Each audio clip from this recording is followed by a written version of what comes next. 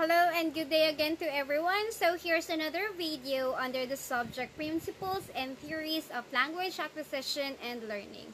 So we've been talking about language acquisition and learning, okay? And this time we're going to know on how a certain factor affects learning, or what are the different factors that affect learning, okay? Because we're going to talk about nature versus nurture, okay? So we have this expert that contributed to this debate, nature versus nurture. So we have Skinner versus Chomsky, okay? So let's see what side is Skinner in, okay? So we have Skinner. He said that language acquisition is due to bad habit formation, okay? So habit formation, okay? Which side is he in, okay? So nature or nurture? Then Chomsky, humans have an innate capacity for language development. So if that's the stand of Chomsky, innate capacity for language development, then that is pertaining to nature, okay? So this is just a brief introduction for the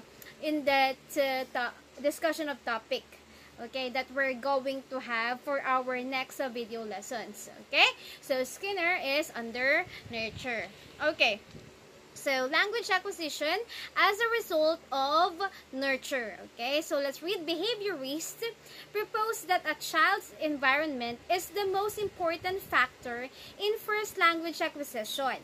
And if a child is exposed to rich language, then good habit formation and proper language development will occur. So this is talking about the influence of environment. And when we say environment, okay, so the individual is being nurtured by the surrounding, okay? So this is really nurture according to this passage, okay? And then in contrast, okay, language development, an innate neurological process, okay? So when we say innate, it's already there, okay? And when we say neurological, it has something to do with our bodily systems, okay?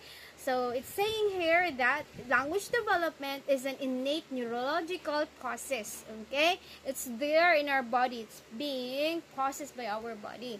So let's read. For language development to occur, interaction has to take place. Language cannot be acquired passively. Although imitation and habit forming do have a role in language acquisition, children seem predisposed to acquire speech and competency in language by being able to map language, possibly onto what Noam Chomsky calls a language acquisition device, or the very famous called LAD, okay? So this one, okay, it's pertaining to the nature side of this debate, nature versus nurture, okay? And for the next topics, okay, we're going to have the different theories of first language acquisition, and your role is to categorize whether this theory belongs to this side of the nature versus nurture debate, okay?